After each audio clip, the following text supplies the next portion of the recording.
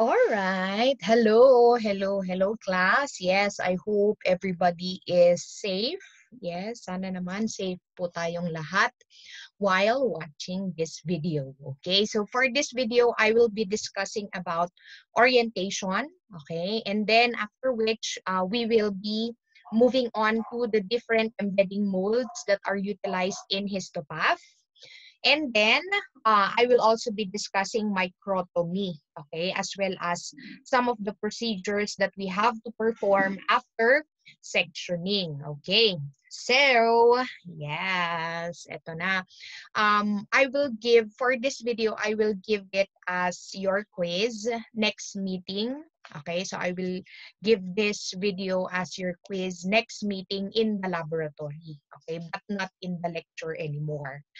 All right, so let's start. Okay, so embedding, yes, this is one of the steps in which we have to perform proper orientation. Otherwise, okay, you will not get the correct kind of section, okay, that the pathologist is supposed to evaluate during microscopic examination. Okay, so that's why it's important that you have to properly orient your tissue sample. Okay, so when we say orientation, it takes place actually in three. Okay, in three different steps in tissue processing. So the first one, the first orientation that you have to perform would be during embedding. Okay, and I think this is part of activity 2B. Okay, in which you were asked to come up with illustrations or to get images on how you are going to properly orient the different kinds of tissue samples that we have in the laboratory. Like for example, if it's an epithelial surface, okay, or if it is a tubular structure, how are you going to orient it during embedding? So during embedding, what we do is we arrange, okay, we arrange your tissue sample inside your mold so that you would be able to get the correct kind of section when you do microtomy later on. So say for example, if it's supposed to be cross-section, okay, if it's supposed to be a longitudinal section of your tissue, it all depends on how you are going to orient it during embedding. Okay, it depends on how you are going to arrange your tissue sample inside your mold. All right, so that's the first embedding or orientation rather that you have to perform. So we perform it during embedding. So arranging the tissue inside your mold. Okay, another orientation that we have to perform is when you are going to fix your tissue block on your microtome. Okay, so again, it's very important also that you are able to orient your tissue block on your microtome when you do sectioning. So that means in addition to your embedding, okay, we also have to perform proper orientation during sectioning. Okay, so during sectioning, you are required to arrange your tissue block on your block holder when you do your microtomy or when you do your sectioning later on.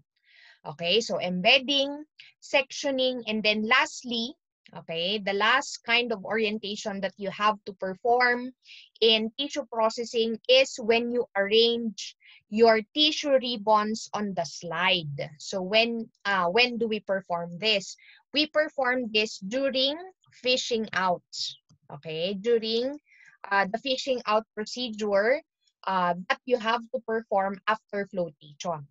Okay, so I repeat, you have to properly arrange your tissue section or your tissue ribbons on your slide during fishing out. So during fishing out, so how are you supposed to arrange, or what is this particular arrangement that we are talking about? So say for example, this is your slide. Okay, so say for example, this is your slide. Yes, and then we have your tissue section. So your tissue section, it has to be parallel. Okay, so I repeat, it has to be parallel to the entire length of your glass slide.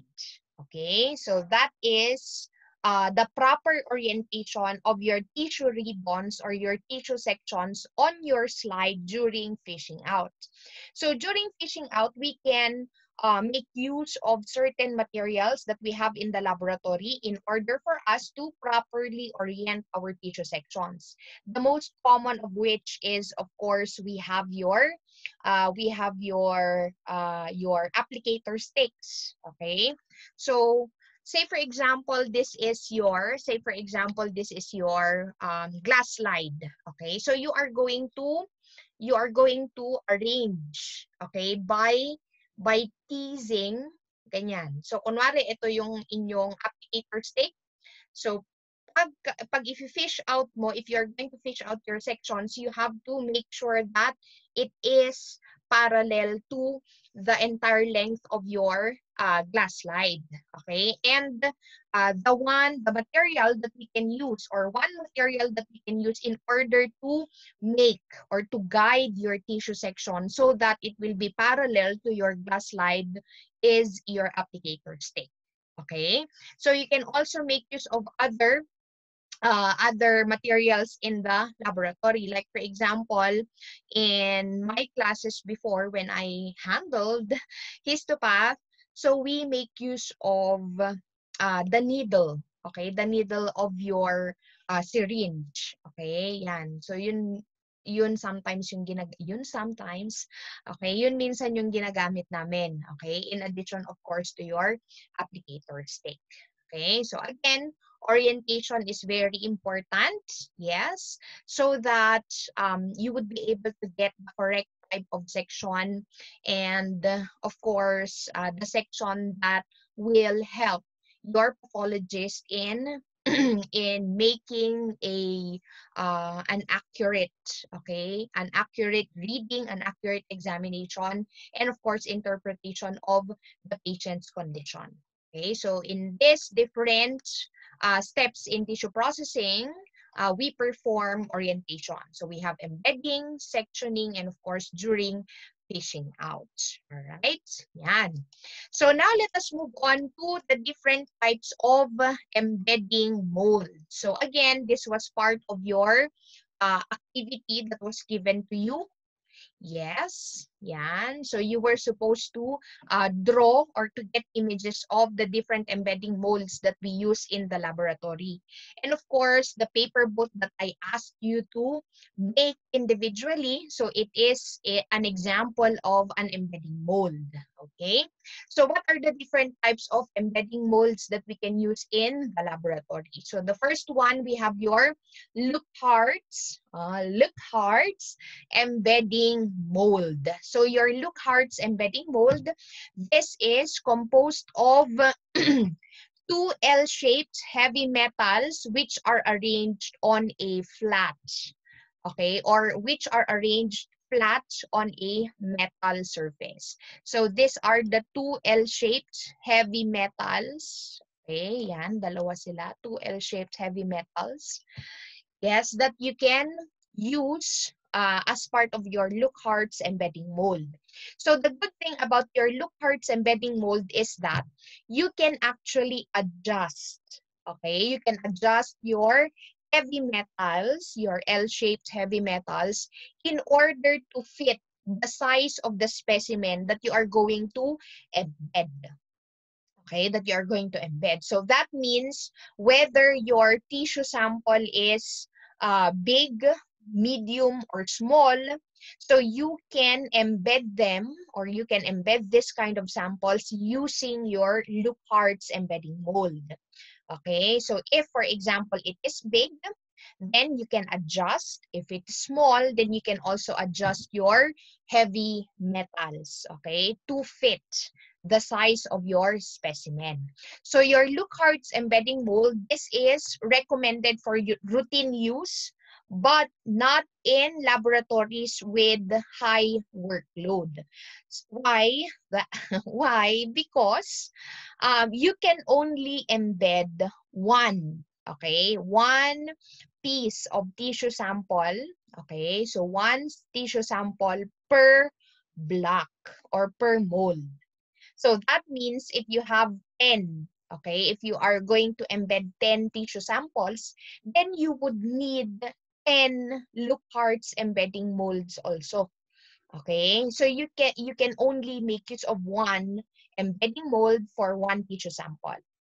So if your laboratory, say for example, handles maybe around 20 specimens per day, then of course, okay, it's not practical to make use of your Lookhart's embedding mold, since you would need a lot of molds in order in order to embed all of these tissue samples that you receive in the laboratory.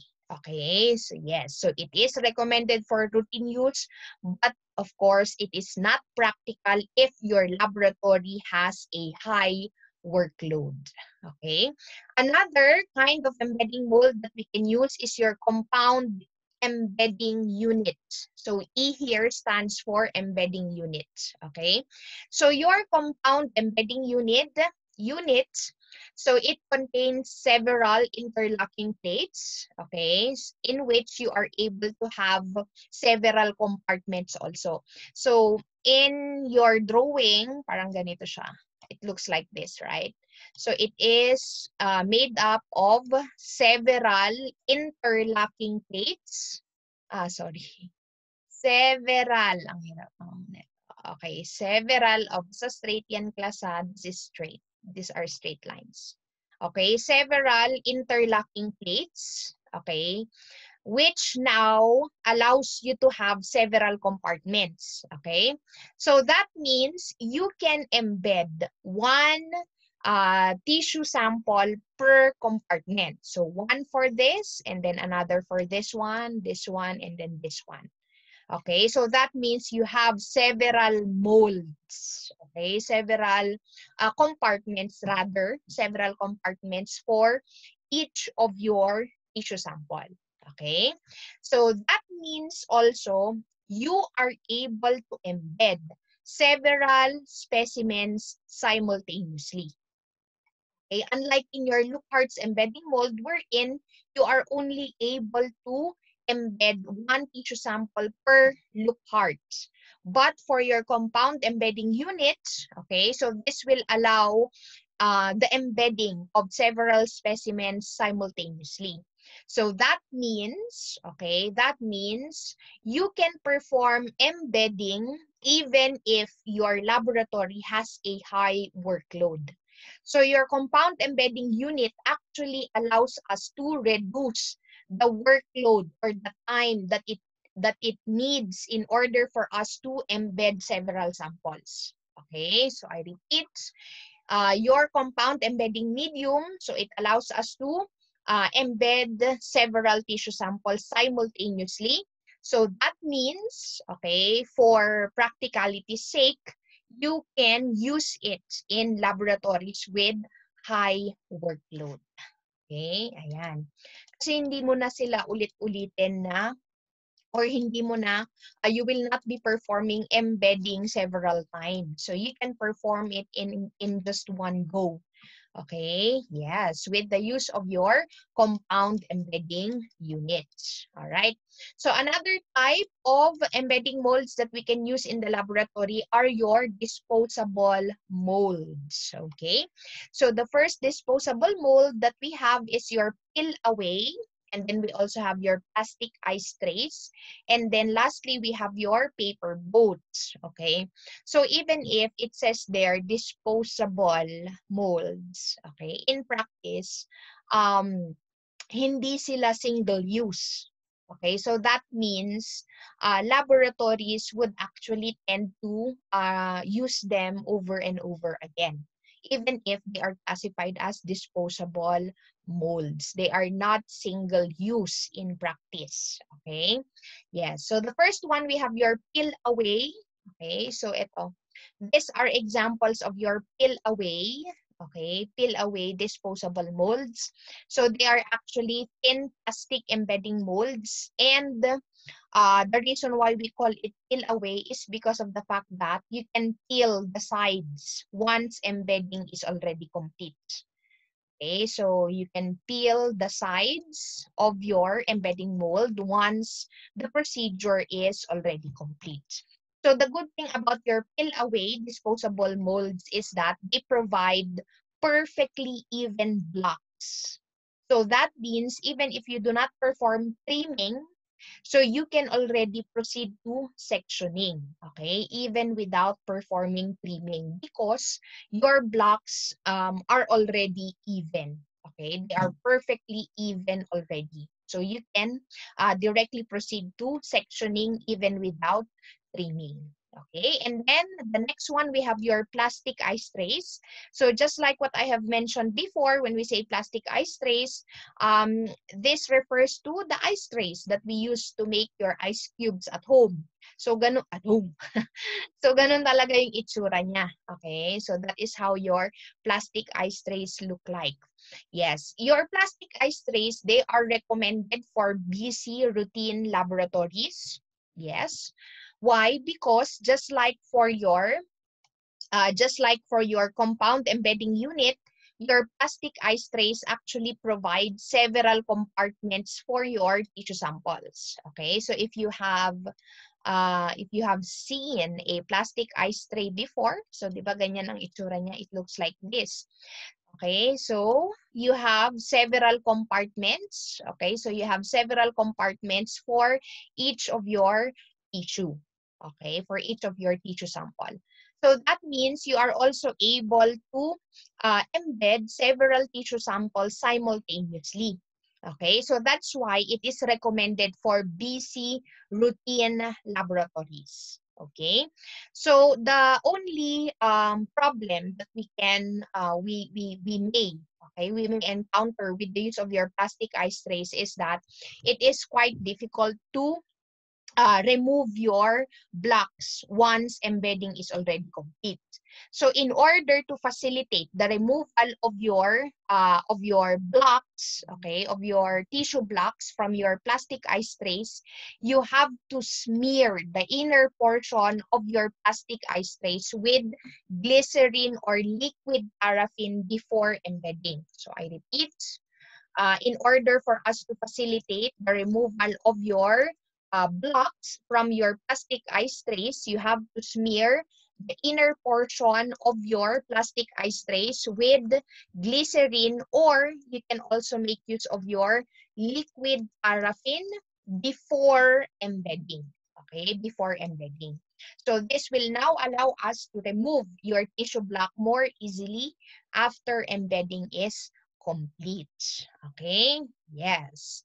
So another type of disposable mold that we can use in the laboratory are your paper boats. Okay? And in the Philippines, yes, particularly in yung hindi masyadong high-end na laboratories, so we make use of your paper boats. Why? Because they are economical for the laboratory. Yes, they are cheap, they are economical.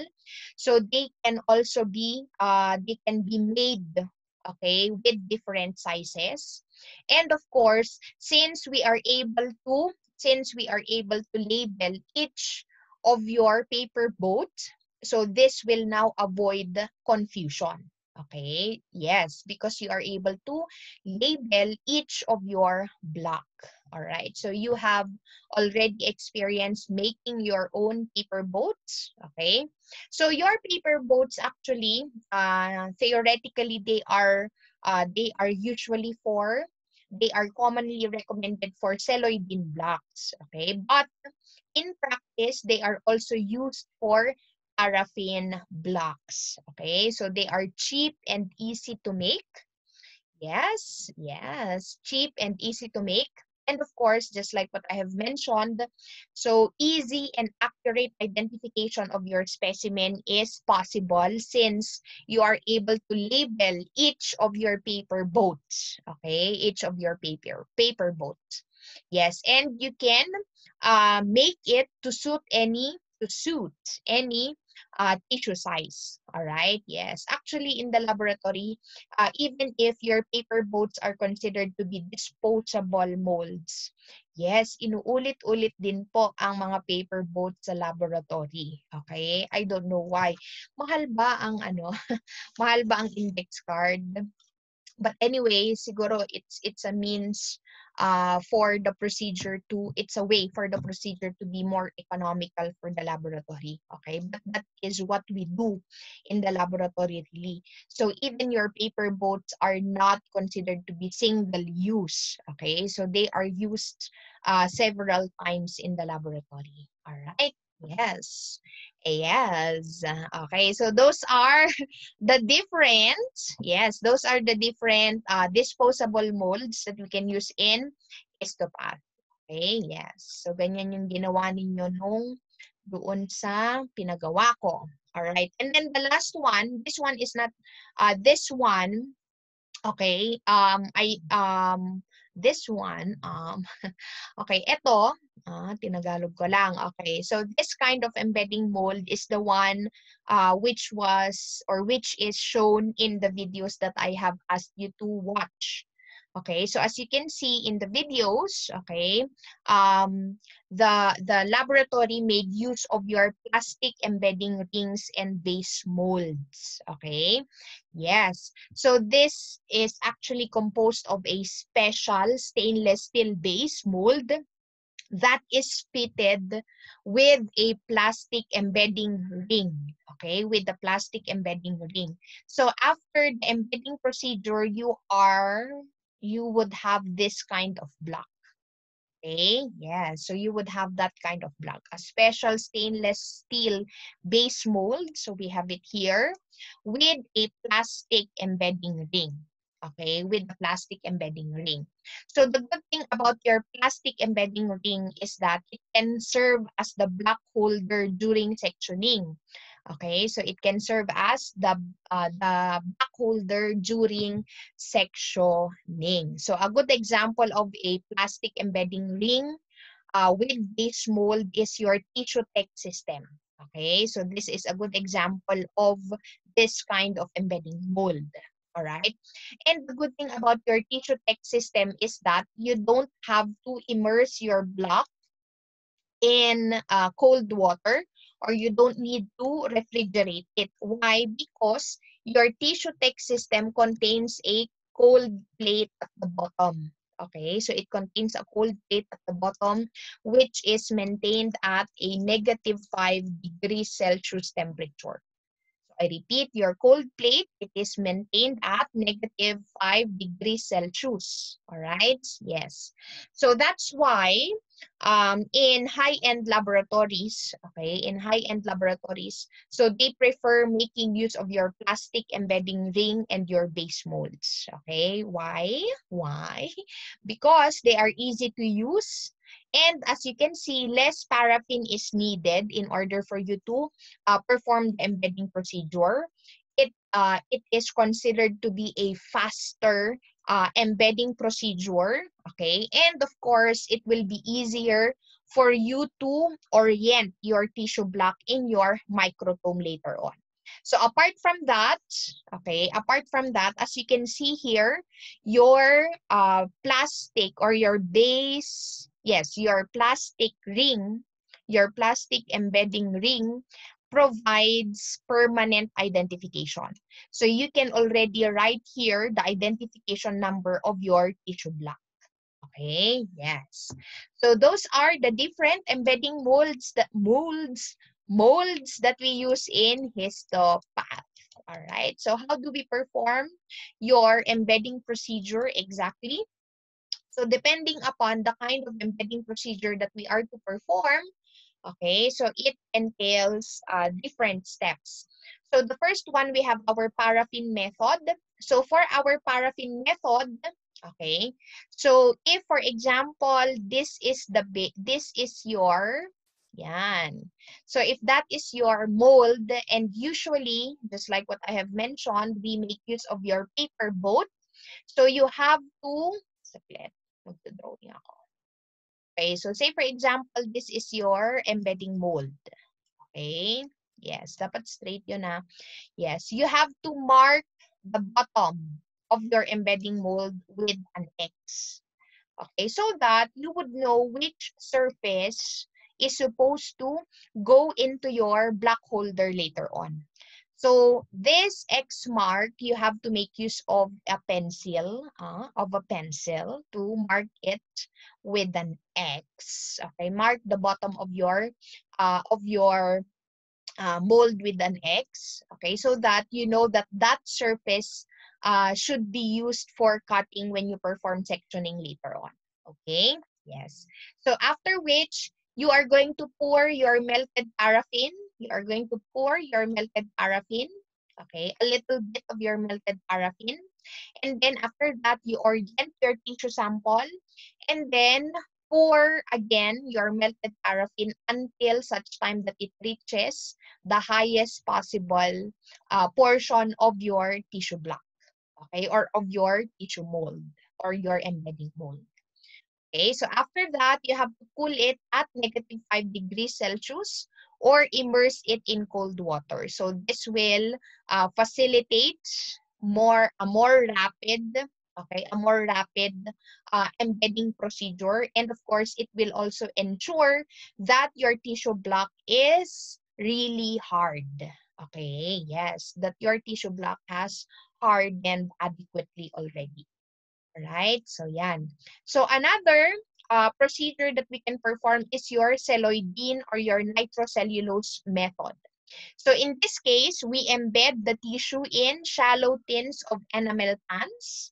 Yes, and then you have to cover it with sheets of weighted glass. So, remember that for celloidine, the embedding procedure has to take place gradually. Okay, why? Because the solidification of your celloidine, remember, is via the evaporation of your solvents. And you have to evaporate your solvents gradually because, okay, if you are going to allow it to harden or to solidify rapidly, so this will now cause bubble formation in your celloidine block.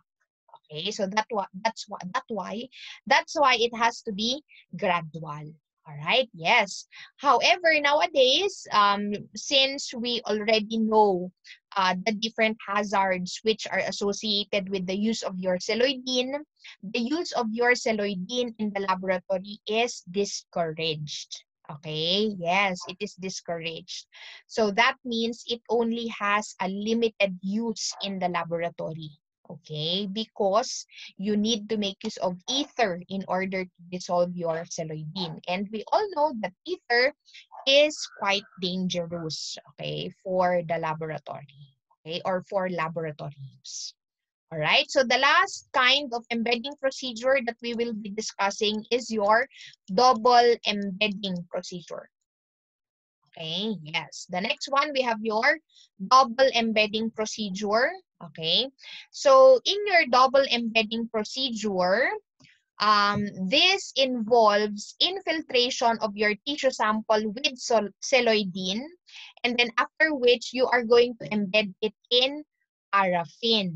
Okay, so previously, the application of double embedding is in order for us to facilitate the sectioning of large blocks, okay, particularly if you are performing or if you are processing brain samples. Okay, yes, so double embedding is utilized to facilitate sectioning of large blocks of dense firm tissues just like your brain samples.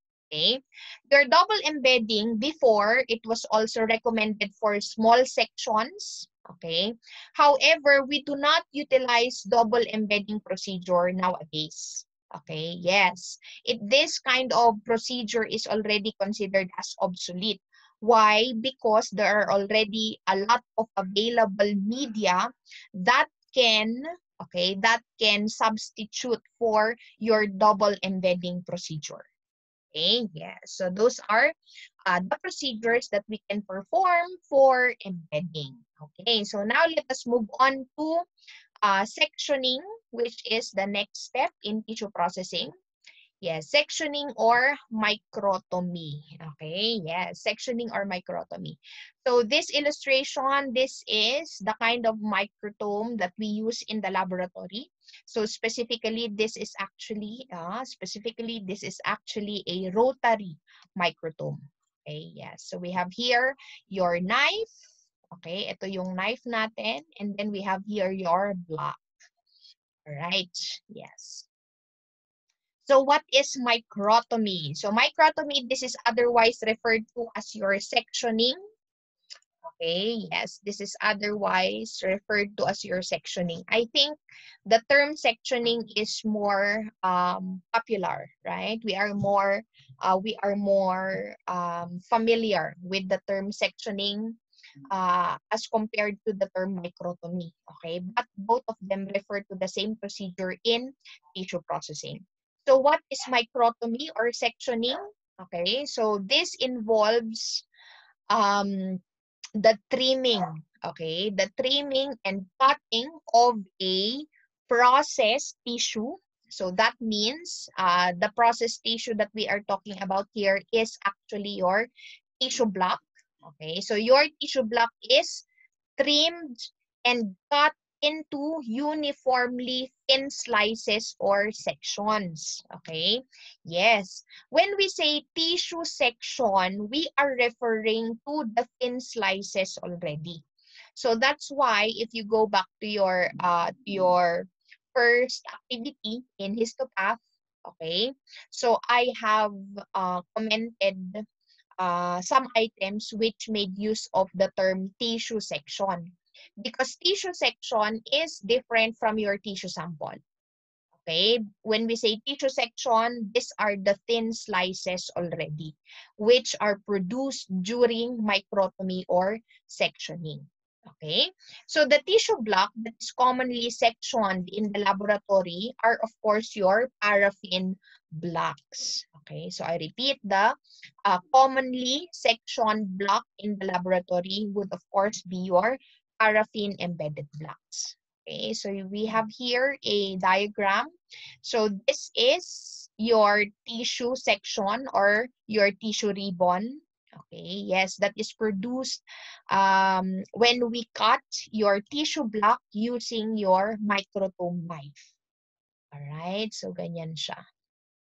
Right? Yes. All right, all right. All right, so all right na naman. All right, so what are the different parts of your microtome? So basically, your microtome has three basic parts. So we have here your block holder. Yes. So what is the function of your block holder? Your block holder is where your tissue is held in a position. So you have to make sure that your block is not moving. It has to be firmly fixed in your block holder. Otherwise, you will not be able to produce your tissue sections. Okay, so that's your block holder. So another, we also have here your knife holder or knife carrier, okay, plus your knife, of course. So your knife carrier and your knife, so they are the ones that performs the actual cutting of your tissue sections. Okay, so I repeat, these are the parts that perform the actual cutting of your tissue sections. Okay, and of course, the others, we have all of them located here. Okay, so what are the other parts? We have your pawl. I think all of these are in your module. Your pawl, your ratchet feed wheel, and of course your adjustment screws. So the function of these other parts of your microtome is to line up your tissue block in proper position with your knife. Okay, and of course we also use them to adjust the thickness of the tissue sections that are produced. Okay, so that's why they are also considered as basic parts of your microtome. Okay, yeah. So those are the different parts of your microtome. And what is the principle of your microtomy? So regardless of the type of microtome that we are talking about, they have the same principle. Okay, and the principle is a spring balance teeth, otherwise referred to as your pawl, so is brought in contact with and turns a ratchet feed wheel that is connected to your micrometer screw, which is in turn rotated, moving the tissue block at a predetermined distance towards the knife for cutting sections at uniform thickness. Okay, so to discuss this in a more simple manner. So say for example, this is your tissue block, okay, and then this is your knife. So your pawl, your ratchet feed wheel, as well as your micrometer screw, di ba ang sabi ko kanina, they are supposed to align your tissue block to your knife, okay, to your knife, so that you would be able to make sections. Okay, so if you move your if you are going to move your ratchet feed wheel, okay, what will happen is that it will, okay, your tissue block will move towards your knife, okay? Yes, it will move towards your knife. And then, yung movement niya is, it actually depends on the microtome, but usually, it moves in a vertical manner. So, say for example, this is your tissue block, okay? So, it will move like this, ganyan. Yan. So, it moves at a predetermined distance, okay? Predetermined distance towards your knife. And as it moves towards your knife and when it makes contact with your knife, that is when your tissue sections are produced or your tissue ribbons are produced. Okay? Basta pag ganyan siya. Chung, chung, chung, chung, chung. Okay? Yes. All right. And then after that, you will now have your tissue ribbons. Okay? Yes. So if it's, kasi medyo mahirap i-imagine siya. You might want to watch again the videos that I have shared in which the histotechnologist is performing sectioning, okay, so that you would be able to imagine how your microtome works. Okay, ayan. So the equipment, okay, or the instrument that we use in order for us to perform microtomy is of course your microtome. Okay, yes, your microtome. Yes, all right. And we have different types of microtome in the laboratory. Yes. So the first microtome that we will be discussing is your rocking, otherwise referred to as your Cambridge microtome. Okay, so your rocking or your Cambridge microtome, so this was invented in 1881 by Caldwell Trefall. Okay, by Caldwell Trefall. Your rocking microtome, this is considered to be the simplest microtome that we have in the laboratory. Okay, and it is composed of a heavy base. Yes, it is composed of basic parts of your rocking microtome. It is composed of a heavy base. Okay, so this is the heavy base that we are talking about. And it has two arms. Okay, it has two arms. So the upper arm and the lower arm. All right. So your racking or your Cambridge microtome is available in two sizes. We have your small and your large racking microtome. In these sizes of your racking microtome suits, okay, two kinds of paraffin embedded blocks also. We have your small and of course your large paraffin embedded blocks.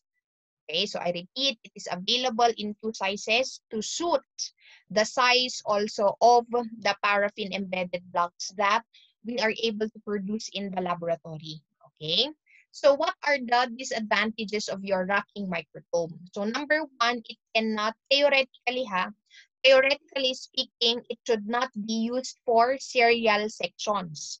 Why? Because the sections are cut in a slightly curved plane. Okay, remember that the plane of cutting, okay, the plane of cutting, it has to be flat. Okay, it can be vertical. Okay, it can be vertical, but it has to be flat. So vertical flat plane, or it can also be on a horizontal flat plane. Okay? Yes. However, in the case of your rocking microtome, it is in a slightly curved plane. So that means your block moves like this. Hindi siya flat. Okay? So it moves in a slightly curved plane. So that's why, theoretically speaking also, your rocking microtome is not used for serial sections. Okay? Serial sections. Yes. Apart from that, another disadvantage of your rocking microtome is that there are restrictions when it comes to the size of the block. Why? Because, katulad nga ng sinabi ko, since your racking microtomes are available in two sizes, right? So we have your small and your large racking microtome. So if your tissue block is small, you can only make use of your small racking microtome. You cannot make use of your large racking microtome. Okay, and the same is true when you have a large block. If you have a large block, you cannot make use of your small rocking microtome. Okay, so there are restrictions when it comes to the size of your block. Okay, yes. So apart from that, it is quite difficult to orient your tissue block. Okay, it is quite difficult to orient your tissue block in your tissue holder. Okay, yes. So that is another disadvantage. All right. So as for the size of sections which are produced, we are able to produce sections with a thickness of 10 to 12 micrometers. Okay, so 10 to 12 micrometers or micra. All right, so those are the different characteristics of your rocking microtome. Okay, so now let us move on to your rotary microtome. So your rotary microtome, so this was invented by Minot, okay, or if you want, you can pronounce it as Minot, Minot, okay, Minot or Minot, yes. So this was invented sometime between 1885 to 1886. So your rotary microtome, this is considered to be the most common type of microtome that is used for both your routine and your research laboratories. Okay, so I repeat, it is the most common type of microtome for both your routine and research laboratories. Okay, yes. And the good thing about your rotary microtome is that it is available, or we have manual, okay, we have manual rotary microtomes, and we also have electrically driven rotary microtomes. Okay, so both manual and electrically driven rotary microtomes are available for use. Yes. So your rotary microtome, it is commonly used to produce your paraffin embedded sections.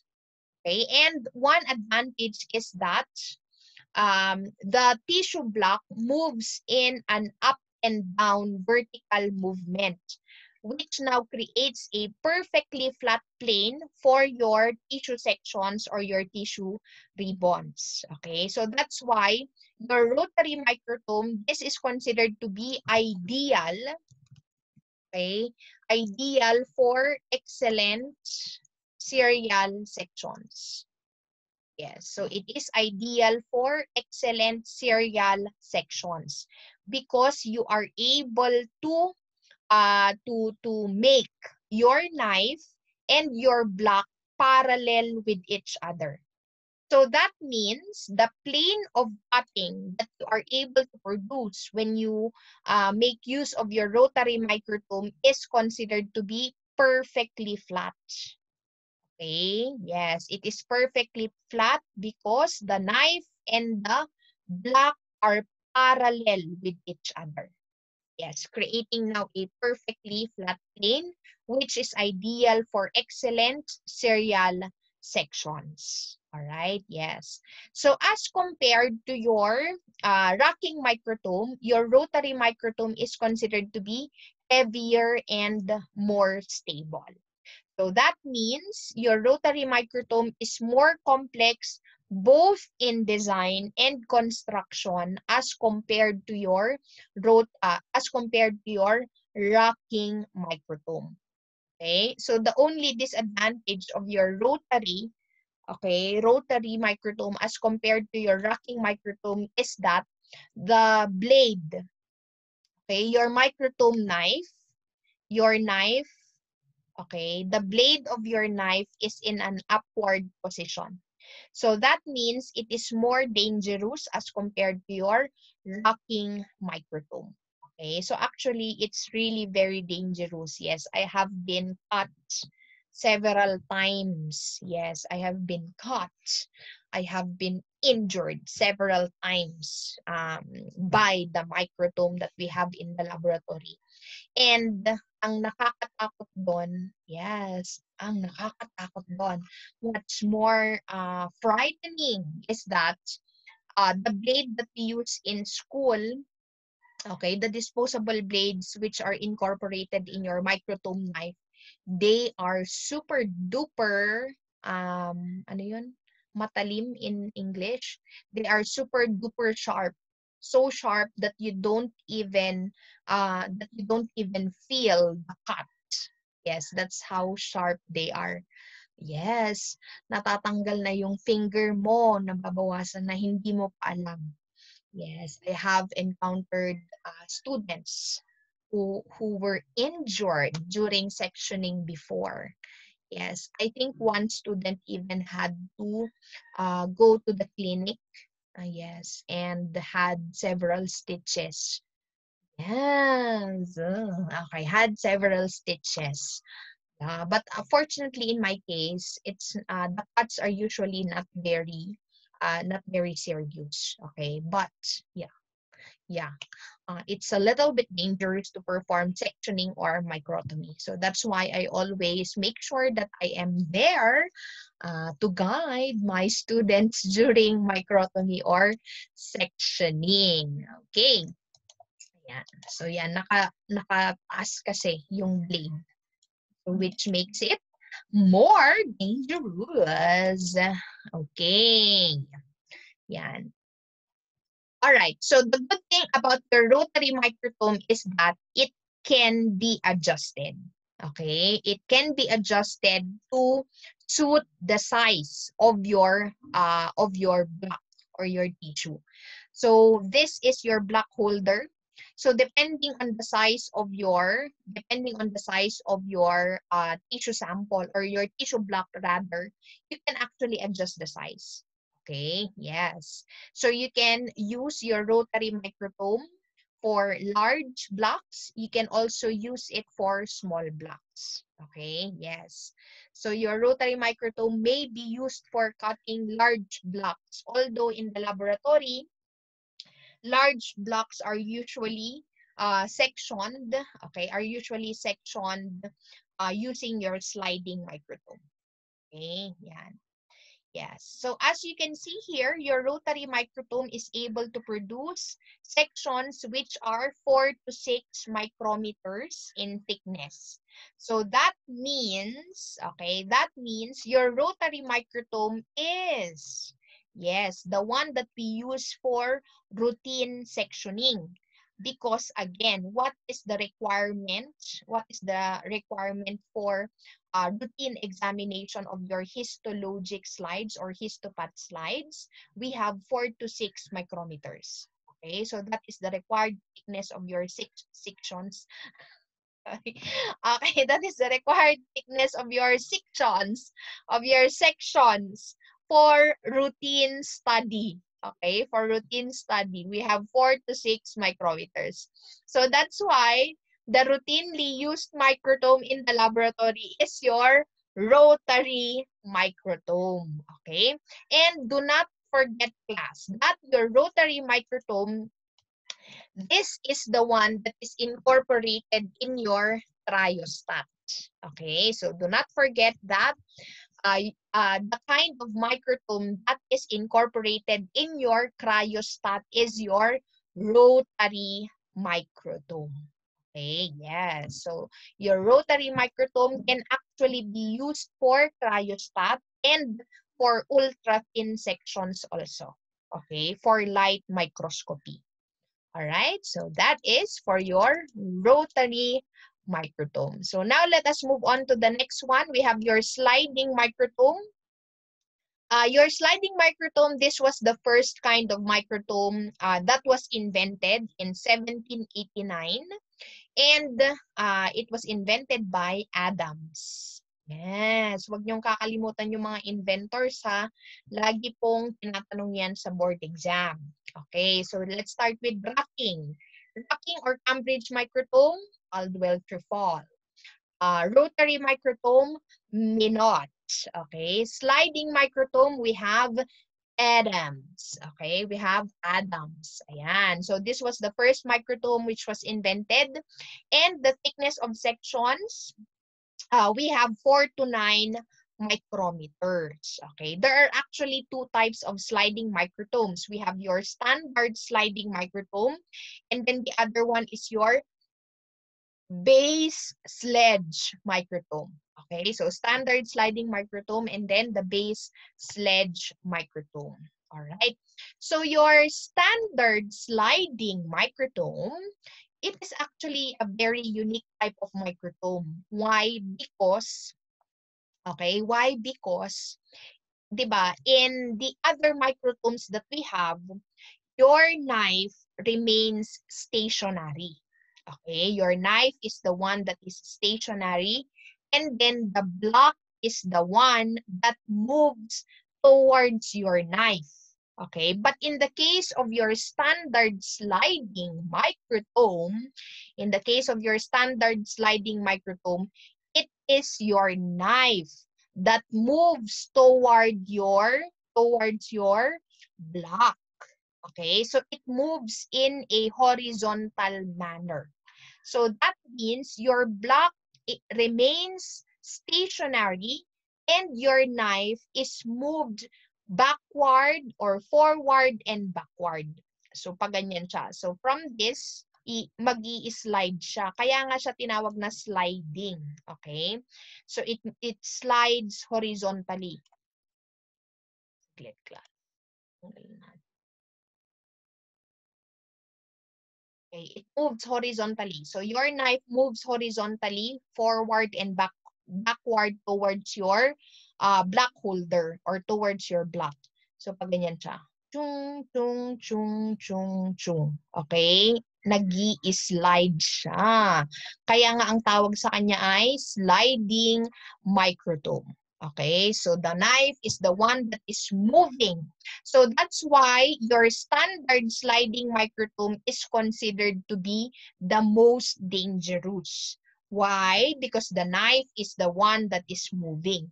So that's why, okay, that's why you have to be very careful when you are using your standard sliding microtome in the laboratory. Okay, in the laboratory, because it is considered to be the most dangerous. Okay, so you have to perform sectioning in a slow but very steady motion. Okay, so that you would be able to protect yourself from any injury. Okay, from any injury associated with the use of your standard sliding microtome. Okay, yes. All right, so your standard sliding microtome, this is utilized for celloidine embedded tissue sections. Yes, for your celloidine embedded tissue sections. Okay, and then the other type of sliding microtome, we have your base sledge microtome. Okay, so for this one, the block holder is the one that moves under your knife. So this one is your block holder, okay? And then we have here your knife that is positioned downwards, pag ganyan siya. Okay, that is positioned downwards. And so your block holder, okay, is the one which will move under your knife. So this is the one that you are going to hold. Okay, so parang dyan mo siya hawakan. Nakaganyan ka dyan. And then you are going to slide. Okay, you are going to slide your block holder under your knife so that you will have your sections. Okay, so your base sledge sliding microtome, it is actually favored for very hard tissue or for large blocks. Okay, yes, so it is utilized for hard and tough tissue blocks in all forms of media. Yes, yes, particularly if you are sectioning tough tissue blocks. Okay, all right. Since it can be utilized for hard tissue blocks, your base sledge sliding microtome, it is actually ideal for resin embedded. Okay, it is ideal for resin embedded decalcified bone. So remember that for the ano tawag doon, for high resolution light microscopy, okay, of your decalcified bone samples, you can actually make use of your acrylic plastic. Okay, so if you make use of your acrylic plastic for embedding of your decalcified bone samples, actually, pwede nga siya for undecalcified, di ba? Yes. You can make use of your base sledge sliding microtome. Okay, yes. You can make use of your base sledge sliding microtome, right? And for next, yes, ano ba to? Second to the last microtome. Okay, so we have your ultra thin microtome. For your ultra thin microtome, this from the term itself, ultra thin. Okay, so this is utilized for electron microscopy. Yes, and the specimens, of course, they have to be processed for electron microscopy. So for your ultra-thin microtome, you are able to produce sections which are very thin. So we have 0.5 micrometers, okay, or micrometer, 0.5 micrometer. So your ultra-thin microtome is used in conjunction with your special knives, okay, in conjunction with your special knives, okay. So your ultra-thin microtome in particular uses broken plate glass knives. Okay, yes. So it uses broken plate glass knives for electron microscopy. Okay, and the last microtome that we have in the laboratory is your freezing microtome. So this was invented in 1848 by Quequet. Yes, and we cut undehydrated tissues in frozen state. So your freezing microtome is one of the instruments that we can use in the laboratory to produce your frozen sections along with your cryostat.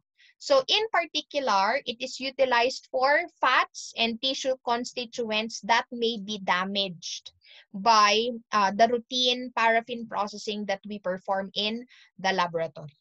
So the thickness of sections that you are able to produce is at 10 to 15 micrometers. Okay, it is at 10 to 15 micrometers. So this is the kind of freezing microtome that we use in the laboratory. So as you can see, it contains a stage. Okay, the stage is hollow and perforated, which is attached to a pipe.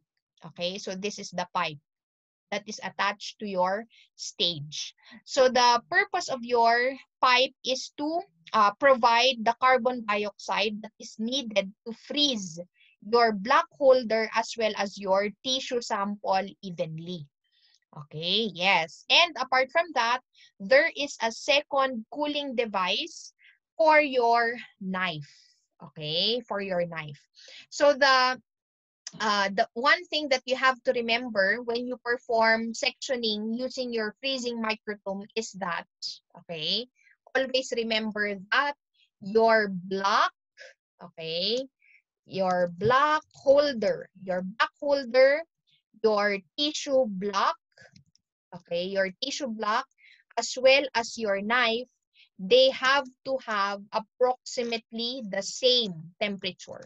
Okay, so they have to have approximately the same temperature. Okay, otherwise you will not be able to make your tissue sections if they have different, okay, if they have different temperatures. Okay, yeah. So additional purpose of your freezing microtome apart from sectioning of fats. Okay, your freezing microtome can also be used for rapid diagnosis of your tissue sample, for neurological tissue samples, which actually requires thicker sections, and of course for heat-sensitive tissue constituents. Okay, so again, may I just emphasize that your freezing microtome is different from your cryostat or cold microtome. All right? Your freezing microtome class, okay, dito muna. Your freezing microtome, this is otherwise referred to as your cold knife. Okay, your cold knife or your freezing microtome. Your cryostat, on the other hand, your cryostat. So this is otherwise referred to as your cold microtome. Okay, which is different from your freezing microtome. So again, what microtome is incorporated inside your cryostat? Okay, yes, very good. We have your rotary microtome. So that means your cryostat is actually able to produce sections which are thinner as compared to your freezing microtome. So that's why for routine, okay, for routine frozen sections, what equipment do we use? We make use of your cryostat. Okay? Because it is able to satisfy the required thickness for routine examination, and that is 4 to 6 micrometers as compared to the thickness of sections which are produced by your freezing microtome. Okay? Yes, yes. So your cryostat, it provides a means in order for us to prepare thin frozen sections. So as thin as 4 micrometers. So your cryostat, okay, your cryostat, this is actually utilized in conjunction with fluorescent antibody staining. Okay, we have fluorescent antibody staining or even your histochemical studies. Okay, histochemical enzyme studies. Yes. Yung sa freezing microtome kasi, the sections are too thick. Okay, are too thick.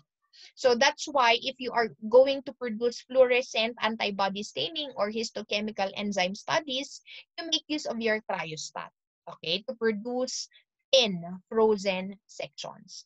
So this is the most commonly used for rapid preparation of urgent tissue biopsies for intraoperative diagnosis. Oh, ang haba, no? Okay, ano ba, ma'am? Okay, most commonly used for rapid preparation, okay, of urgent particularly if we are considering your intraoperative diagnosis. Okay, so class, ano ang ibig sabihin ng intraoperative diagnosis?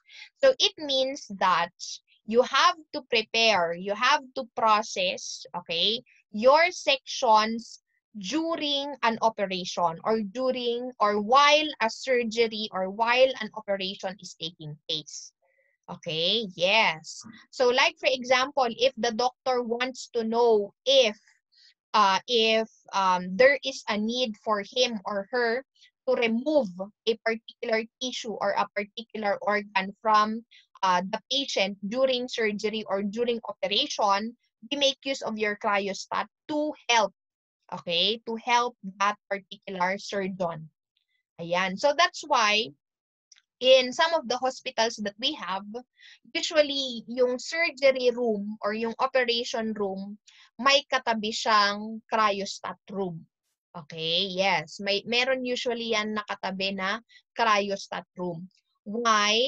Yes, to provide intraoperative diagnosis. So if, for example, the surgeon wants to consult the pathologist and of course, the consultation is oftentimes immediate, diba? It is, the consultation is oftentimes urgent. Okay? So, alangan naman na from the from the operating room, pupunta ka pa doon sa lab, pupunta ka pa sa histopath section. Okay? Hindi na. Kasi dapat meron ng cryostat na malapit doon sa operating room natin. Okay? Yes, so the cryostat will serve for intraoperative diagnosis in order to help the surgeon know what to do during surgery or during an operation. Okay, so it is located close to your operating room, which will allow direct consultation between your surgeon and your pathologist. Okay, yeah. So cryostat po ha, hindi freezing, cryostats. Okay? Yeah, so those are the different kinds of microtome that we have in the laboratory. So I will end my video presentation here, and then for the next video that I will be uploading, I will be discussing about the different kinds of microtome knives. Okay, different kinds of microtome knives that we use in the laboratory. Okay, so again, I hope everyone is safe. Yes, and I'll see you again in my next video. Bye. Bye. Bye.